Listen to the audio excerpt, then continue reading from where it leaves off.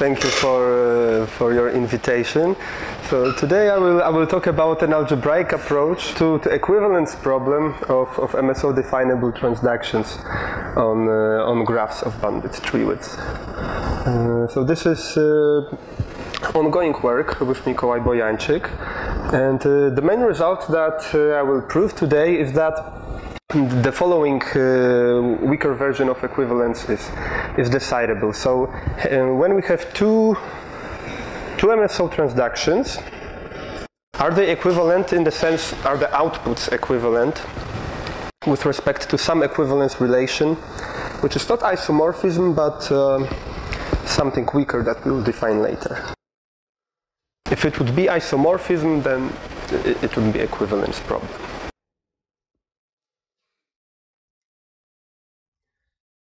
So let's recall that MSO transductions are non-deterministic, but in this talk functional graph transformations described by MSO formulas. And an example transformation would be like this. Consider such formula which says that there's a walk of length 2 from x to y going through z. Variable, so it transforms such a graph, well, as you can see, to a graph like this. It connects nodes whenever they are connected by a walk of length 2. So this transformation does not use the full expressivity of MSO transductions. It's a simple one. And also, let's say a little bit about graphs of tree width k.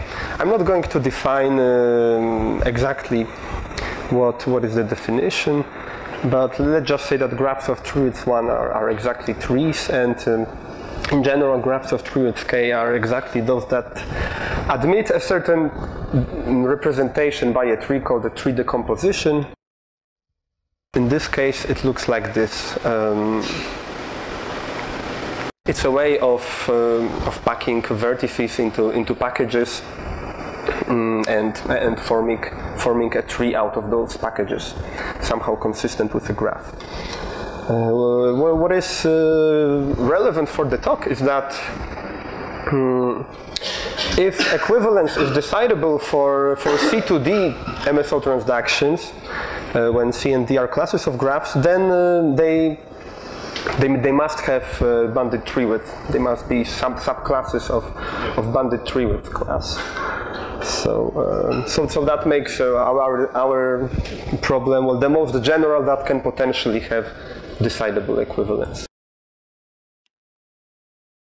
Well, and to equivalence relation that was set to be defined later. For graphs G and H, let's say they are related if there's a square matrix with real values that are possibly negative. Such that, well, such an equation holds. Those are adjacency matrices, and rows and columns sum up to 1. So that would be isomorphism relation if we meant non-negative integer value, the x's, and if the constraint would be non-negative real values, that would be fractional isomorphism. So what we have here is an even more relaxed version, which allows also negative coefficients. But what we will be using in the rest of the talk is the characterization by counting walks of length n for each n on graphs. If the number of walks are the same, then the graphs are equivalent in this sense.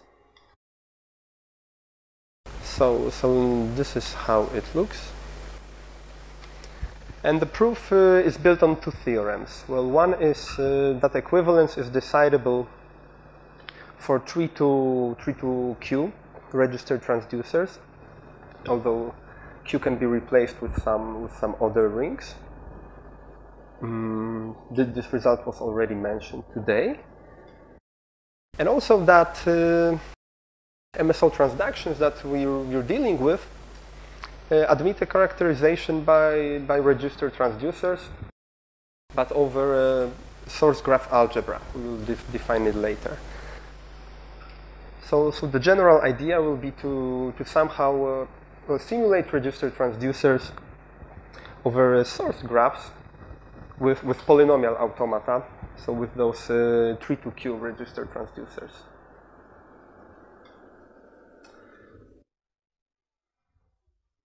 So what is a register transducer? Very general, let A be any algebra, so a field of rational numbers, or maybe a monoid of words, or an algebra of sourced graphs that we will be using. So a string to A register transducer is essentially a deterministic finite automaton, additionally equipped with some registers that store A. So in an example, let's say that we have two registers and they are initiated to 0, and after each letter they just add 1 if and only if it was an A, or add 1 to register B. If B was read, the output function is multiplication of the register. So it's easy to see that such a transducer computes well, the number of A's in the word multiplied by number of B's. Okay, and let's remark that even though it's presented for string to A,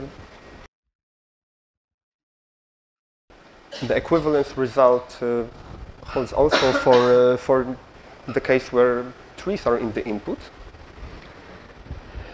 And as already mentioned, equivalence is decidable in case A is a computable field. So, for example, rational numbers or a field of rational functions. But actually we will use another ring.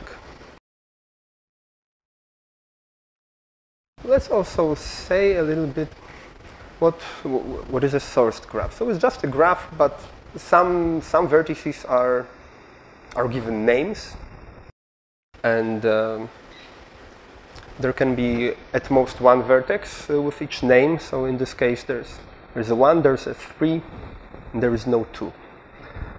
So we define two operations. One is called join. The name kind of speaks for itself. So there's a join operation, which essentially glues two graphs along the vertices that have the same names, and the forget operation, which takes away the name from a vertex and it becomes unnamed. So this is the relation, and as we said, the idea is to somehow simulate transducers that deal with graphs with transducers that deal with some ring. So this will be a ring of formal power series in this case. Well, actually, graphs modulo this relation. So the idea is to map a graph to such a formal power series where the coefficients are exactly the numbers of walks, and with such a definition, it's straightforward that therefore graphs are related if and only if they have the same series associated. Okay. We have to extend it to source graphs somehow. So the idea is as follows. Extend it. We'll use somehow the names. So let Gij, where I and j are sources, be a formal power series, like very similar to this one, but it counts walks from I to j that have positive length. We don't count like some trivial walks. And what is important, that interiors do not touch sources. So a walk that starts at 1, then visits some unnamed vertices and ends in 3 is okay, but if you ever visit a 3, like, you have to end the walk. Okay, so in this particular example, G11 would be, well, what can be the walks in here? For each length, there's a unique walk. and it has to be of even length. So there's one walk of length 2, one walk of length 4, etc. So G13, where there's no such thing. Something I didn't say about, by G1 bullet, we mean a walk that starts in one and ends in any other vertex that is not a source. Yes, yes, yes. Why don't you have an extra? You can really end in one of them. Oh, yes, yes, that's true. So there's a mistake on the slide. Thank you for that. I'm sorry for that. It should be x plus x squared plus x to the third power. Well, all the length should appear. Okay, and let's not count the fourth one. So what do we precisely mean by simulating this algebra modulo this relation with a ring of formal power series? It exactly means that we want to reconstruct the series for join of the graphs out of the series that we had for the graphs separately. So, well, what can be the formula in general for this? Well, the graphs, the walks from I to j in the join of the graphs, well, can either go entirely through G or entirely through H, because they cannot touch sources in the middle. So it's just the sum. The formula is pretty simple. Okay, it's not actually true in all the cases, but it's morally speaking true. And for forget, well, what can be the walk from I to j? It was either a walk from I to j that didn't touch k anyway, or it touches the k because it's allowed to do it now.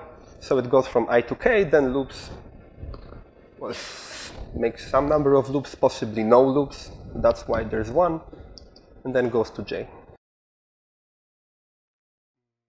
So the formulas are true. Well, they are clearly true for the sets of walks, not for the series, but just for the sets of walks.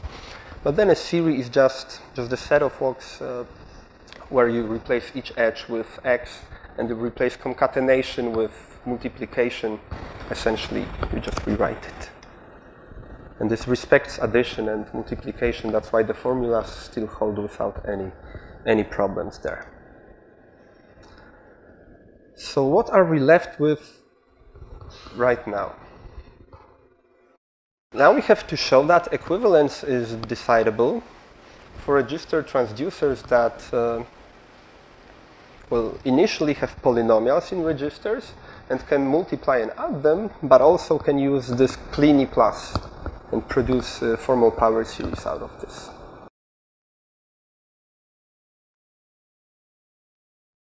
So if we analyze a little bit,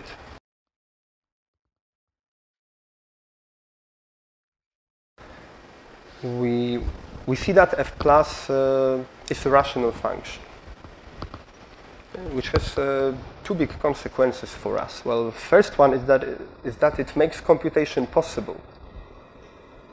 Because, well, from the beginning, when we are dealing with formal power series, well, it's not a countable object.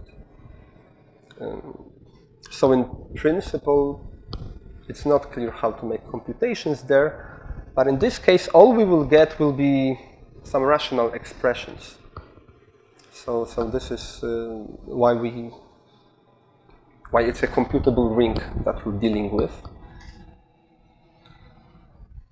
So it's not a polynomial function.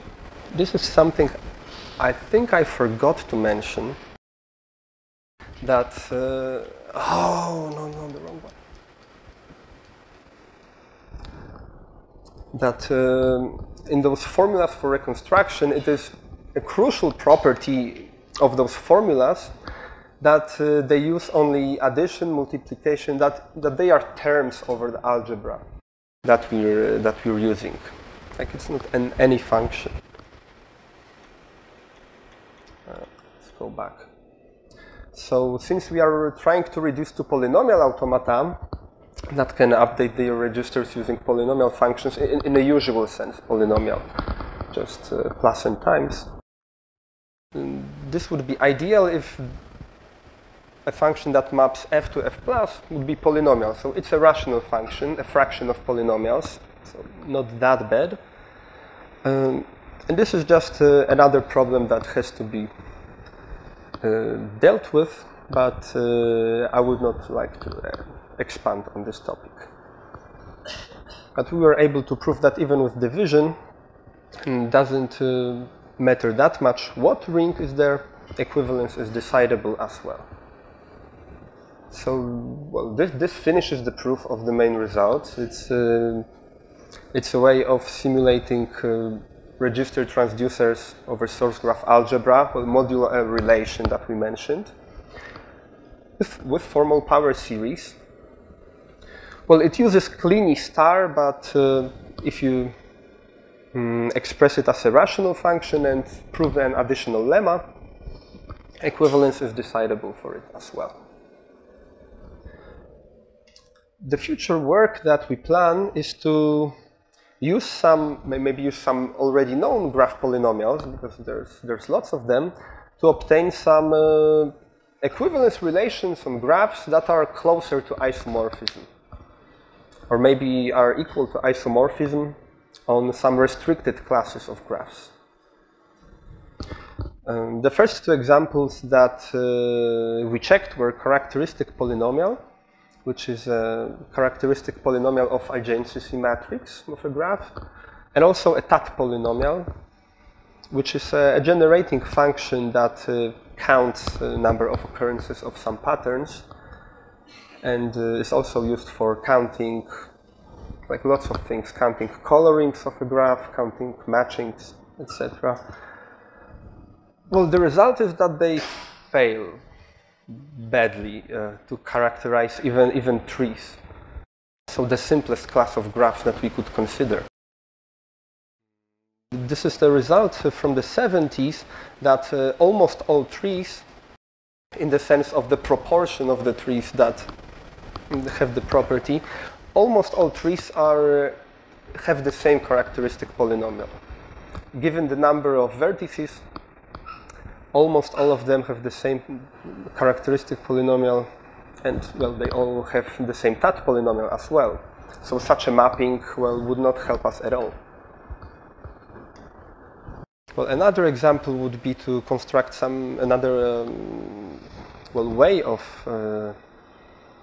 finding polynomials would be to construct them as generating functions, maybe counting some patterns, or maybe inductively on graph structure. Maybe it is worth mentioning that, for example, TAT polynomial admits both kinds of definitions. It can be defined as a generating function that counts some patterns, but also can be defined structurally. It can be reconstructed from the polynomial of graph, can be constructed recursively from a graph that has got deleted edge, deleted vertex, well, from subgraphs. Let's not say precisely. Okay, this is all what I wanted to say. Thank you.